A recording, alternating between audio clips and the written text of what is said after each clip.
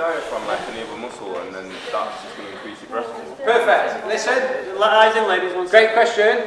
What's your name again? Malachi.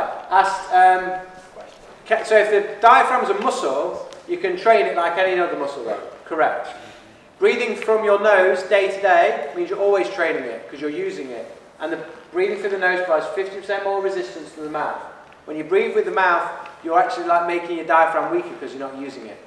Like anyone ever injured like a muscle, broken a bone and you get put in a cast? You take it out of the cast for 6 weeks, you've got like the spindliest little arm. Yeah? The same if you're not using the diaphragm, it's a muscle, it will atrophy as well. So breathing through the nose is really important. We'll do some stuff at the end where we can make our breathing through the nose harder by breathing through only through one nostril. That really trains your diaphragm and you'll feel the strength of it building up.